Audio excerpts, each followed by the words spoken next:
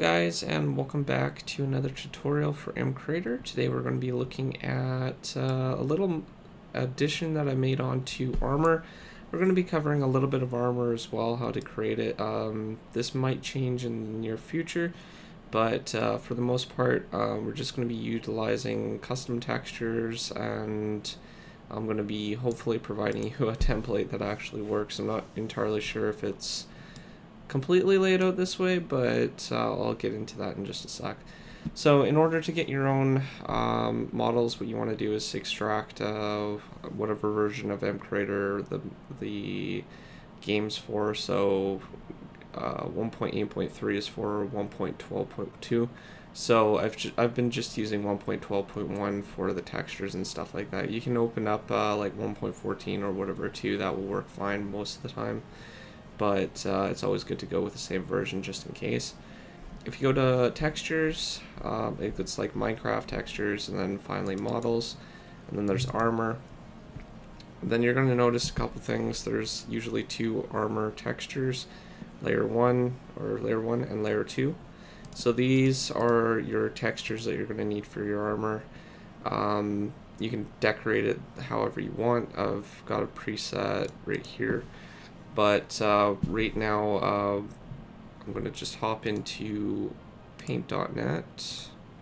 So I've created this template so you guys can kind of figure out all the sides and stuff like that.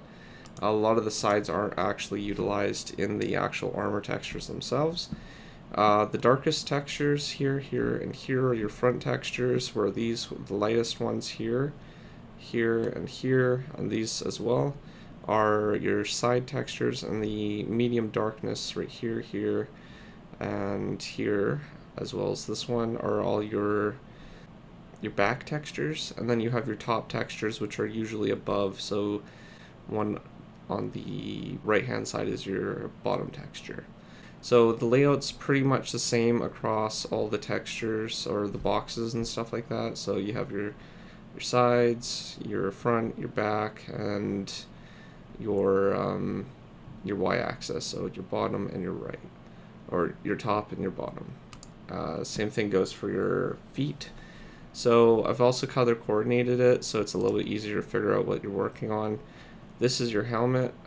I believe this is your boots and your chest plate. This is actually the arms for your chest plate. So the arms are these textures here. This is your body textures, like the actual chest part where your armor is. This is where the arms go. These are your boots, your bottom and top of your boots, your helmet, and then over here you have your actual legging areas, where it goes down to where your boots are. I think this area right here can still be utilized, but it goes over the boots, so I'm not entirely sure if you can actually utilize this or not. And then you have where your groin area is, where it connects to your chest plate. So this is where that model is. It's this larger square than what your legging parts move. Your leggings actually move, the parts where your legs are, but I believe this part's separate. So a little bit hard to figure out, but I'm sure you guys will be able to texture it just fine. I'll leave that in the zip for the actual mod. So we don't actually need that right now. We're just going to hop into MCreator. I have some scuba gear set up, so we're going to be creating like a scuba mod type thing, where we can get some pretty cool stuff. So first thing we need to do is go to our textures, and then go to import other texture, no, armor texture. And then you want to select your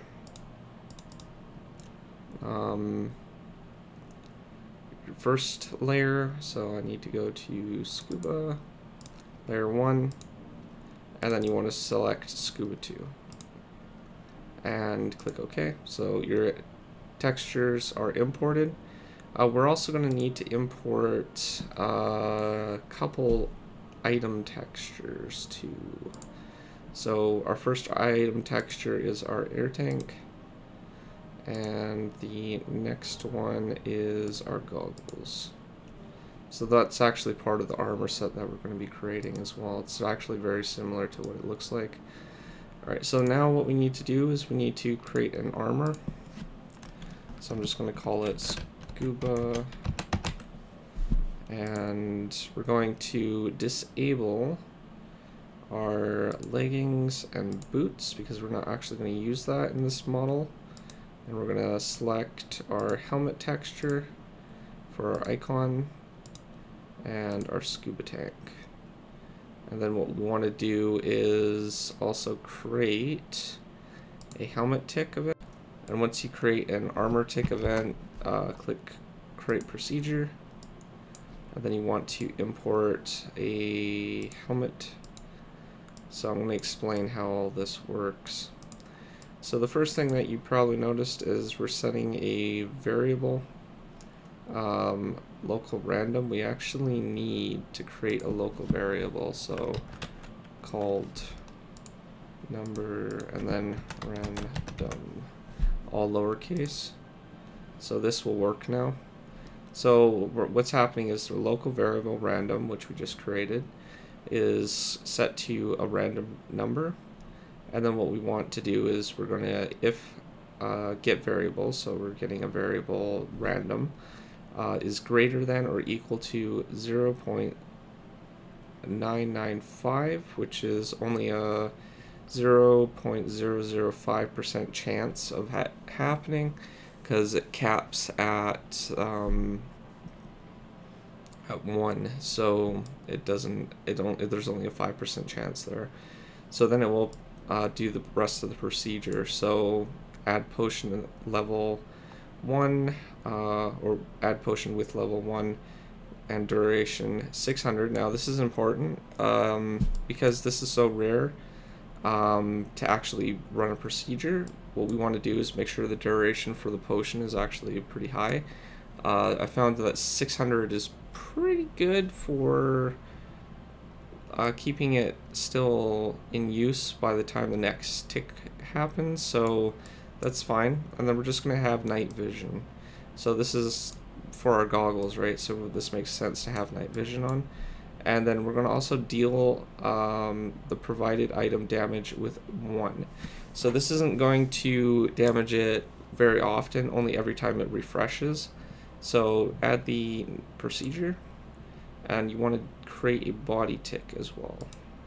So I'm just going to go create procedure, and then I'm going to import body, and we need to set up the number and random, and that warning should go away. And we have water breathing for our tank, and our duration, everything set up properly. Add procedure. It's the exact same procedure system as the helmet, so you don't need to worry about it. And click next. Now we set our variables, so give it our armor name, so scuba armor. You can set what tab you want it under, and the name of the texture, so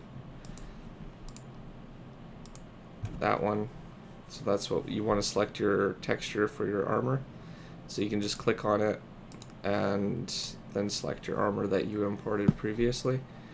Minimum damage of armor, or minimum damage that armor absorbs. So I think this is the amount of damage it can actually withstand. I'm not entirely sure. Yeah, so you're gonna have to play around with that. It might be needed to be a higher level. This might be set to like leather or something like that. But maximal damage. So I don't know if that's for every item though. So I'm gonna just set it to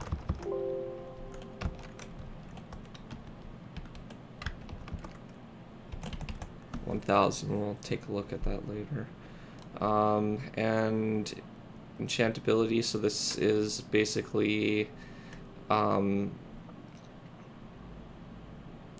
how good the enchantments are on it. So, for example, like gold armor has better enchantability than, say, diamond, because it's a cheaper material, right? So if higher numbers will actually give more rare enchantments on it when you go to enchant it.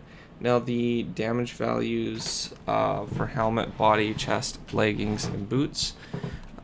This is just the armor rating for it. I'm not entirely sure if it actually does anything or not, but that little armor bar that's at the bottom of your screen will most likely have something to do with this.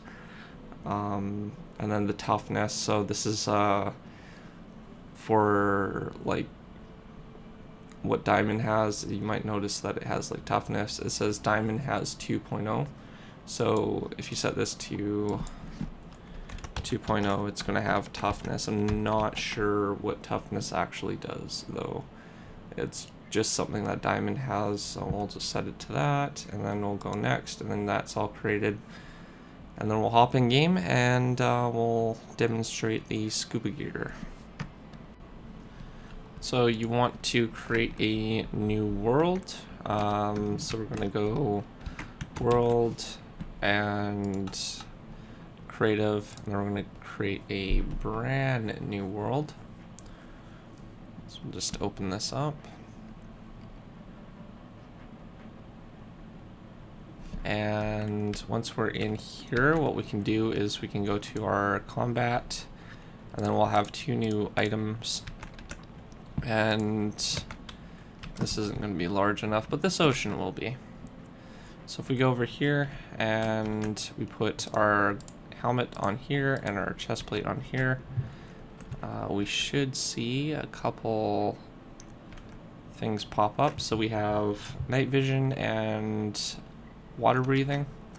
So if you watch the timer, it's actually refreshing ever so often, and it will actually damage the item every update that it does. So it's actually extremely high in durability. Yeah, you might want lower amounts of durability, honestly, but if we go into, say, survival, or no, game mode 0, and we go in here, then you can see that we have scuba gear, and it's actually easy to see, and we can go around the ocean as we wish. We got all the water breathing in the world. So yeah, it's pretty cool. You can actually do some pretty cool stuff now underwater, and you still have that kind of water effect around when you look around like that, but that's okay. It sounds like there's a zombie spawner around here or something.